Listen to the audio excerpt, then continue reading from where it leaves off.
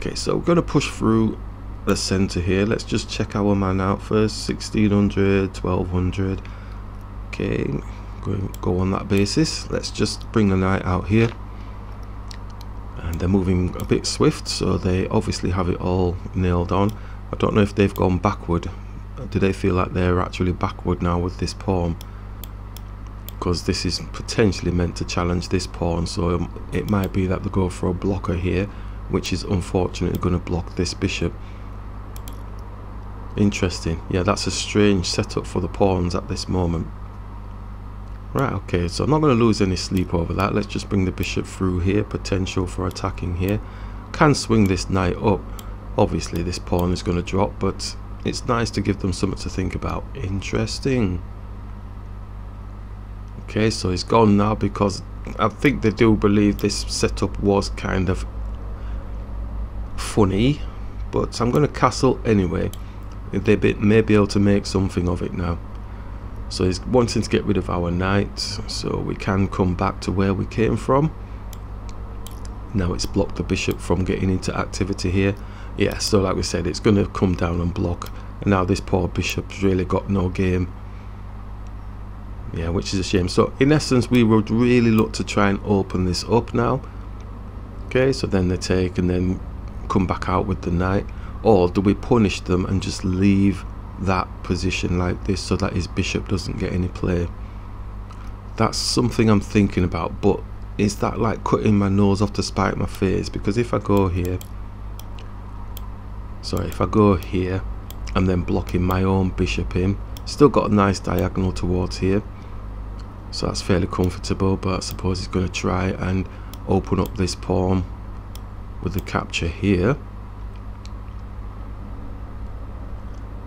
Got the dark square bishop looking a bit lively. Maybe get the queen up, looking to try and attack this pawn here.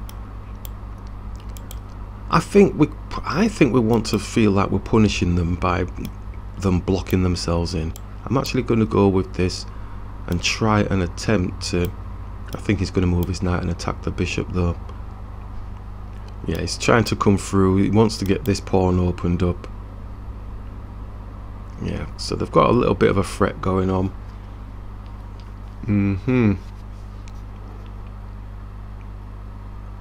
So we could move the bishop first. He's still going to potentially push down. If he does push down, we can take the pawn at that stage, because he wants this pawn to be disappearing. I don't think there's anything I can potentially do really to avoid it. So even if we come here, he drops. He's saying I want to get rid of this pawn, but maybe not. Maybe not. Move out the way. This might feel that's a bit useless now because he's not actually hitting anything. So we'd be getting a free pawn. I'm just bringing the bishop back for now. Take it out of the equation. Let's see how long we can keep their own annoying pawn in this position.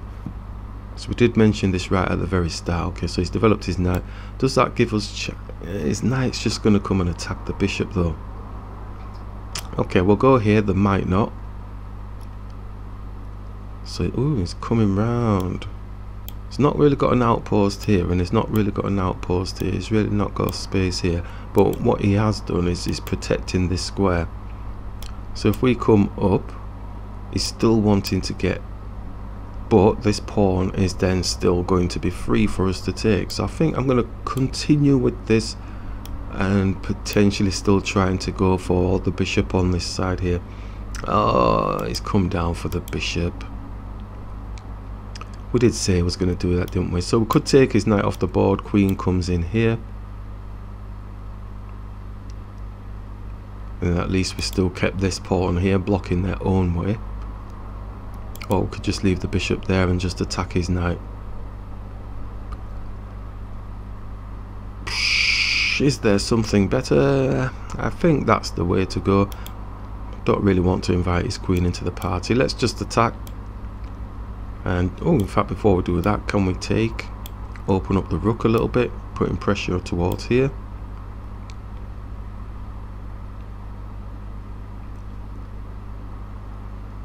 That might be an idea. I know it doubles the pawns. Taking with the queen is fine, it's just that there's nothing opened up. There's no files opened up, is there?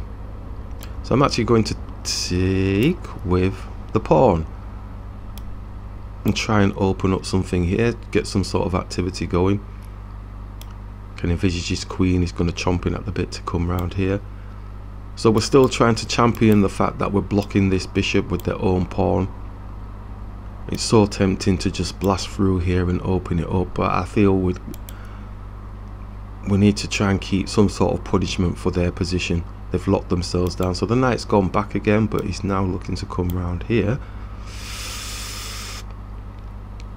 It might be that we might have to do it. Or do we come here with the queen? So his knight comes here. Even if he comes round here though, can't come here because this pawn's blocking. So I've got my pieces up. Ooh, this pawn's not protected, but I can't even get to it.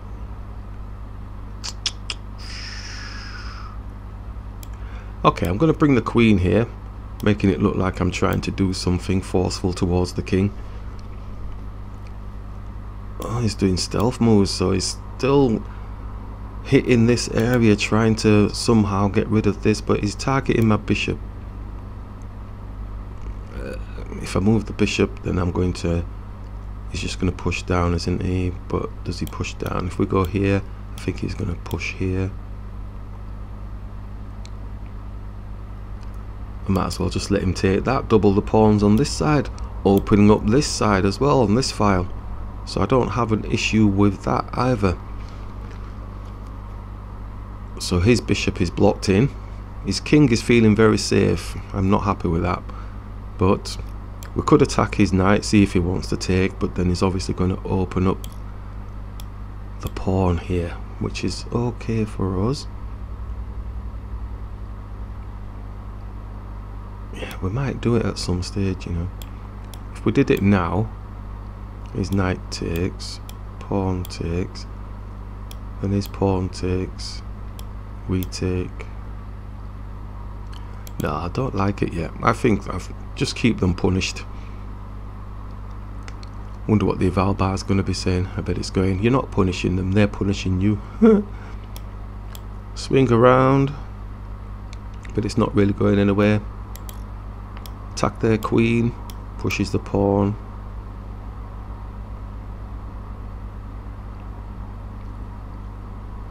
Pushes the pawn and we don't go anywhere. Come here.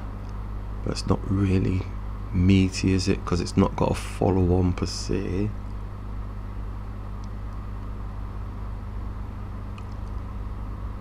Pushes the pawn, push up. No, it's putting it into no man's land. Going to attack the knight for now. Obviously we're taking the knight here, opening up some space. So we've got two attacking areas at the minute, one on the in front of the king and one on the other side of the board, so we should be able to fashion something, surely. This white square bishop's looking to try and get in the game, but he's blocked off with the pawns at the moment, so I believe he's going to have to start championing the center to try and open it up. But like we said, we always try and work around the center, so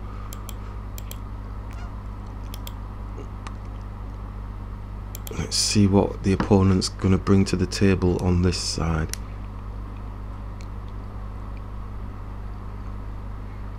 And of course he's going to want to generate his rook at some point, unless of course he's just going to push down here, which might be a good one. That might have been a better one for them, actually, pushing this pawn here.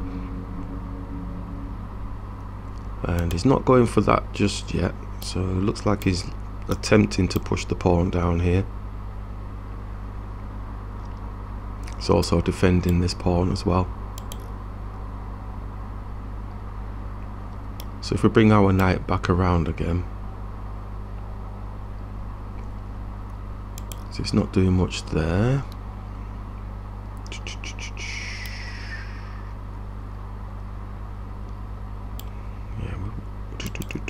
Shall we attempt this and then bring the queen back? He's just going to elevate his pawn.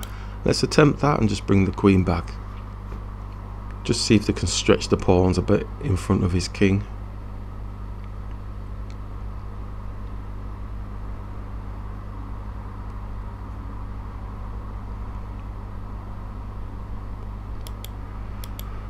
Yeah, definitely looking to attack here.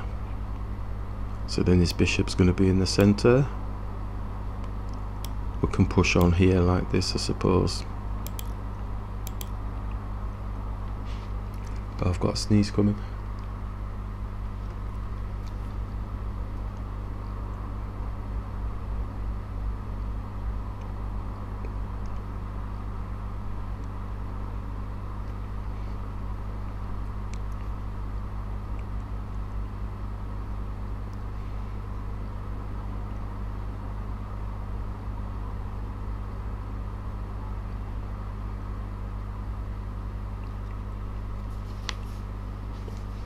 Got them in a deep think, but they're still ahead on time.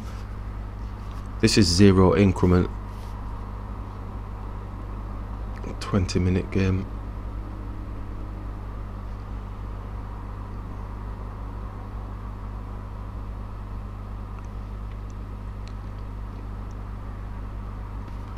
So it'll be interesting to see, but I think, like I mentioned before, I think this is quite a nice move for them.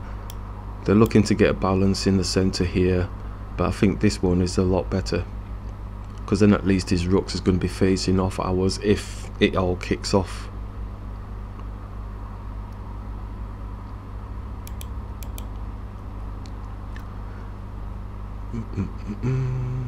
Because he's just going to say, because his queen can sit there, because if our queen takes, his rook takes simply. Okay, so I believe he's probably, he might be going for this small touch here, but he's not actually doing that. He's moved dead quick. He's had all that thinking time to think, and I don't know if I'm falling into a trap here or what. The bishop is not going to be doing anything fancy there. I think they moved there way too quick, because we can take the bishop off the board. I'm just waiting for them to actually resign now. Surely. Okay, so there's nothing that can take there, so we'll just take the bishop off the board. All that thinking time, and they've resigned.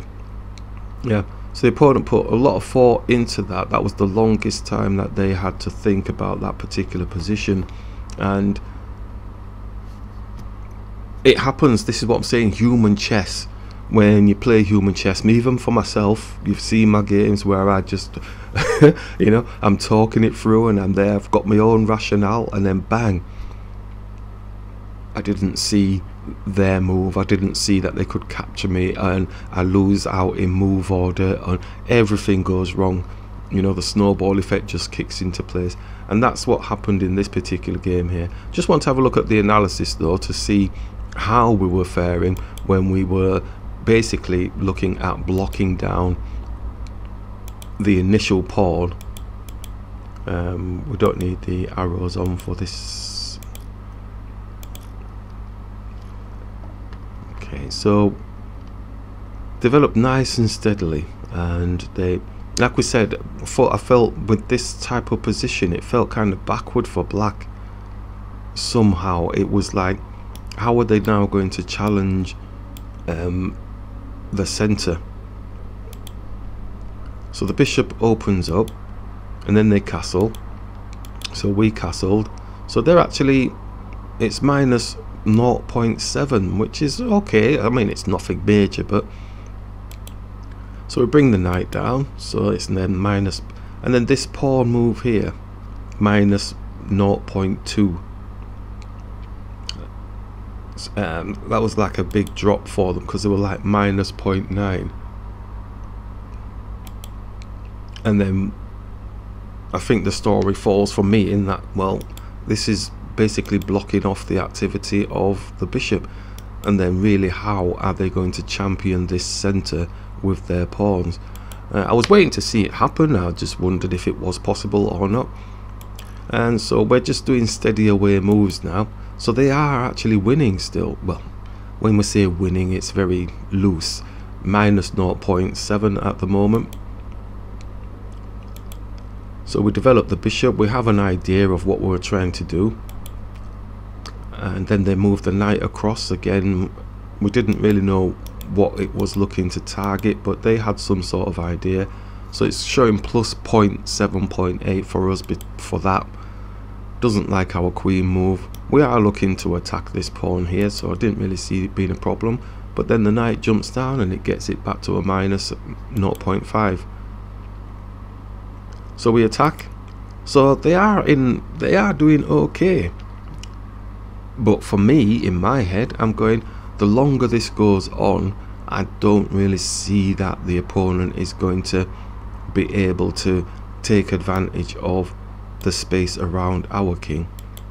The gauge bar is obviously on their side still, and they move back again. It's minus 0.6, and we move our queen with the idea of trying to manage the half open file which we had helped set up. Then the knight moves again, so they're still winning, and then we move our knight and they're more winning now, minus 1.4. But like we said, our limit is minus 2 for us to really be concerned. Okay, so they capture and we capture. So we've now got 2 half open files for our pieces. We moved the queen looking to exchange, but we didn't really think they would do. And they are still winning at this point, minus 1.1, but nothing to be concerned about at this moment. It's not hit the minus 2 mark yet. And then this move was done too quickly. Kind of spoiled the party though, really, because I really wanted to see how this developed. I wanted to see how much of a stranglehold this type of position really had on their play, because now they've got 2 bishops, and the bishops really don't have any play at the moment because they're kind of blocked off.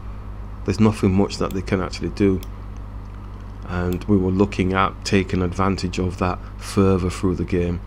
So with it showing minus 0.8, in my head I'm thinking, even now I don't think it's anywhere near that because of the blockages that they've got for these bishops.